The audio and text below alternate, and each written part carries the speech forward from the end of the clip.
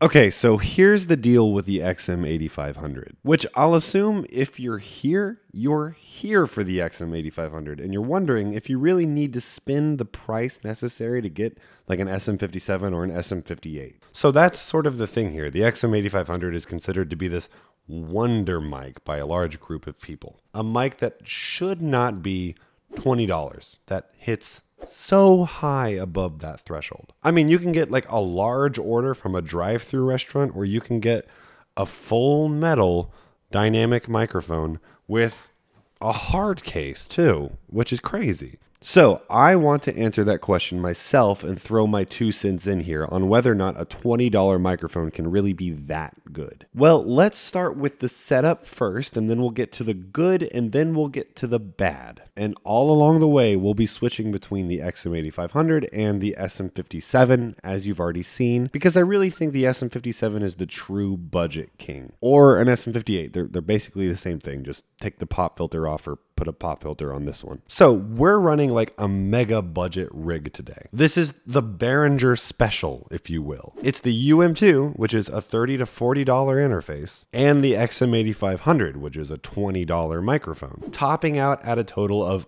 around $50. $50 for a full XLR interface setup. Insane. We are also operating in a completely reflective attic space, untreated room for the worst environment possible, because if you're watching this video about the XM8500, you have a terrible space too, don't lie. So this is like bare bones budget, which I know is what you guys all want to hear. Let me just start off by answering this basic question I set up at the beginning of this video. Is this $20 microphone really worth it?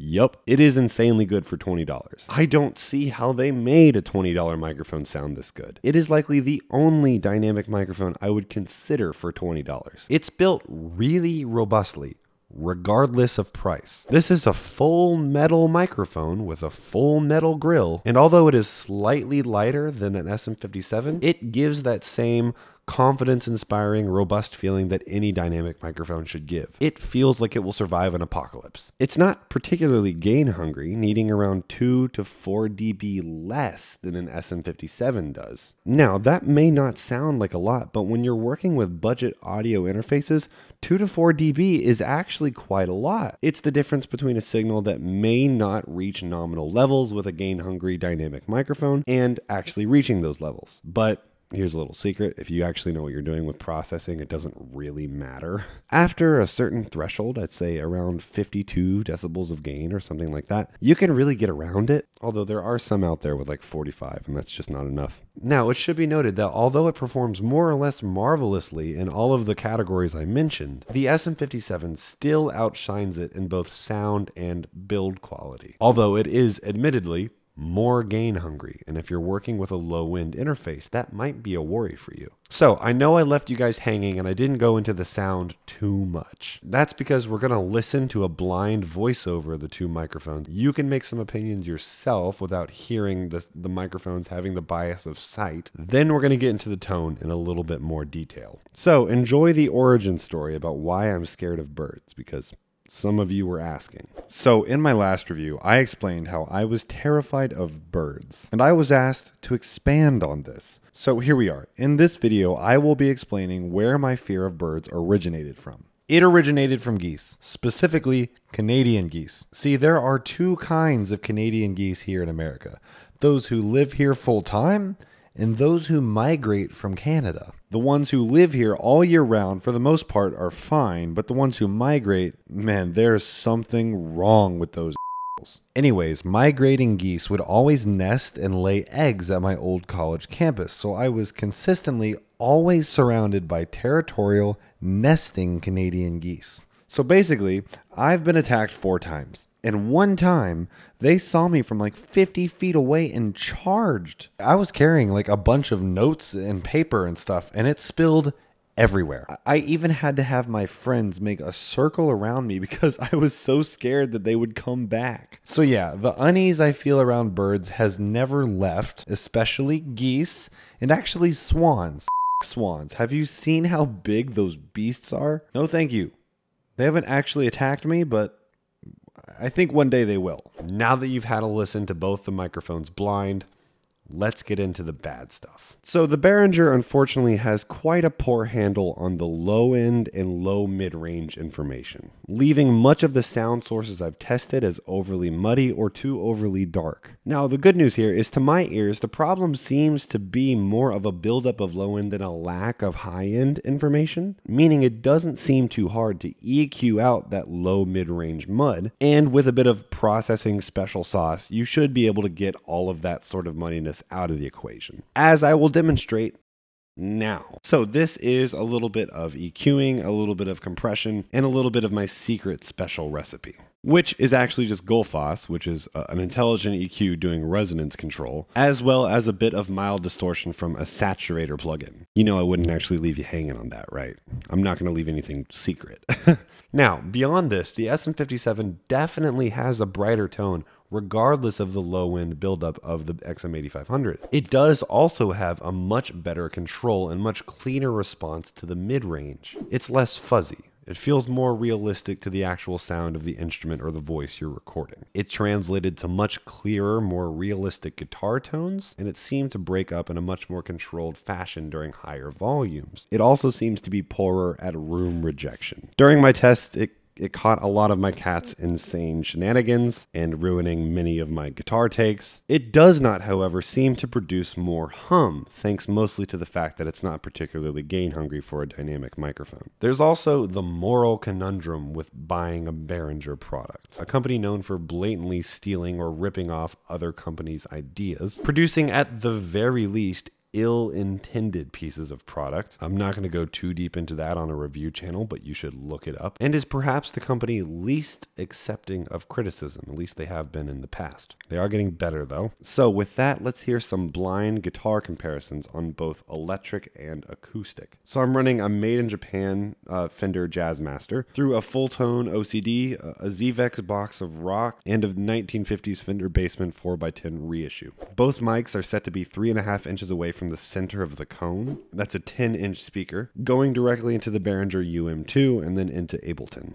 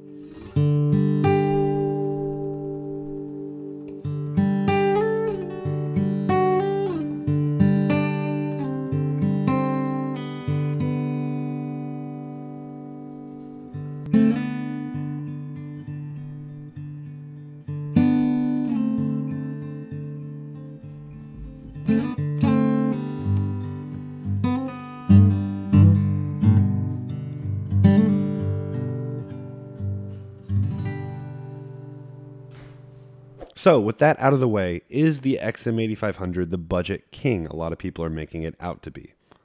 Yes, I believe it is. The idea that this microphone is $20 and comes with a hard case is mind-blowing to me. To me, this easily is a $60 to $70 microphone. If you're in a bind, this microphone is great, but you should expect a little bit of a compromise. It is overly muddy and overly dark, so I would get used to processing. It is your friend here. Learn how to EQ, learn how to compress. If you know how to do those things, I guarantee you can get this microphone sounding better than the average Joe plugged into an SM7B and no processing at all. If you know what you're doing and you're using your audio engineering skills, this microphone can certainly sound better than the average person with a $500 to $1,000 setup. So with that, guys, I hope it was helpful. You can follow me on Instagram at RealAudioHaze if you'd like to work on a project with me, things like a custom vocal chain, mixing a song, helping you build a studio. Maybe you need a second opinion on a reference track. You can email me here. And with that, goodbye. I'll see you later.